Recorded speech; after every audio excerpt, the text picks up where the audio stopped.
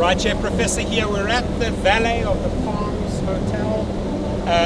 How did we get here? We came down Flamingo and we took the Wynn Road exit. We turned left, took us directly, and there's a massive sign there that says Palms, and then we just followed the Valet and drop-off area. So as you can see, drop-off, through drive, Valet, and we will literally circle around, get straight back onto Flamingo. We can hit a right, in literally 1 mile, 5 minutes we'll be back on the strip, right? So you can see my car's right over here, the Cadillac, in the SUV and black categories and the luxury categories. That's what I drive in.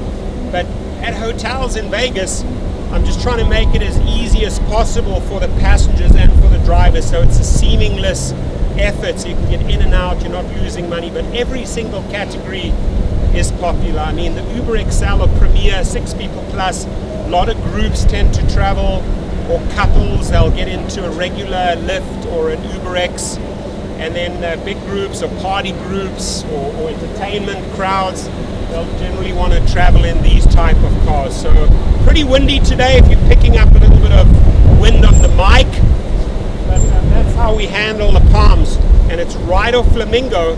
The nice thing about the Palms is it's a little bit of a longer drive.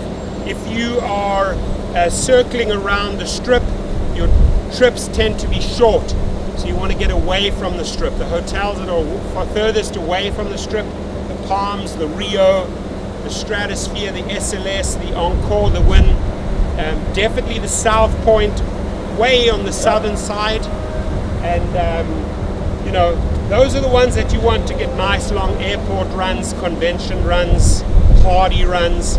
I list all the hotels, how to navigate them under this video. Drive safe.